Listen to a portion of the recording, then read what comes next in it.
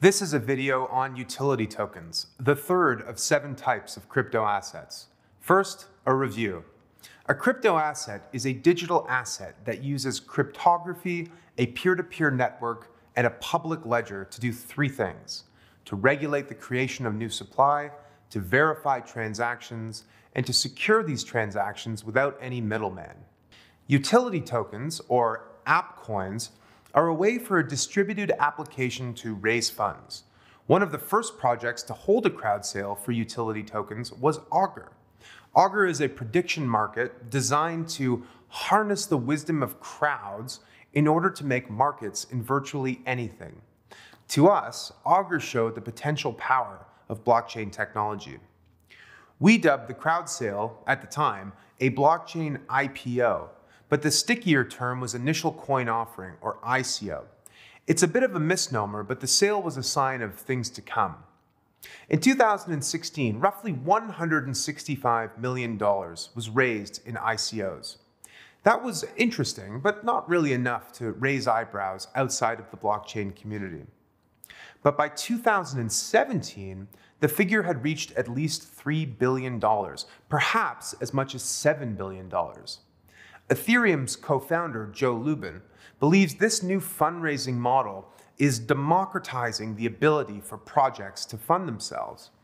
A distributed application like Augur can sell utility tokens, giving consumers access to services or access to scarce resources. Or a dApp can sell security tokens, which we'll cover in the next section. Augur's native token is not equity per se, but a utility token that users need in order to interact with the network or the application. Basically, Lubin says a dApp crowd sale is pre-selling something and using those proceeds to build what you need, or to take a project from a rudimentary stage to a more sophisticated stage. Utility tokens can have applications in virtually every industry.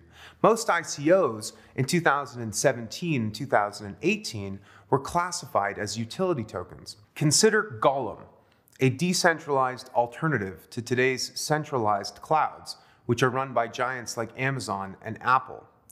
Golem aims to use the power of billions of devices to distribute computation. But for its model to work, it needs an incentive for us all to participate. So in 2017, Golem issued a utility token, which allows users to pay and get paid on its platform.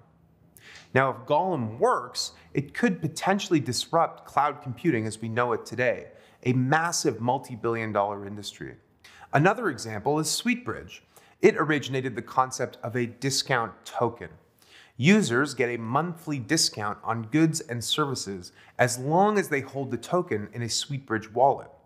As more customers use the network, these tokens increase in value, or so says SweetBridge's Scott Nelson, the CEO. Customer value drives the business instead of shareholder value. Utility tokens are usually not standalone blockchains. They typically run on top of platforms like Ethereum, Icon, or EOS. The distinction between utility tokens and the underlying platform tokens can be a subtle one. After all, protocol tokens also have utility, like the Ether that's used to pay transaction fees on the Ethereum network.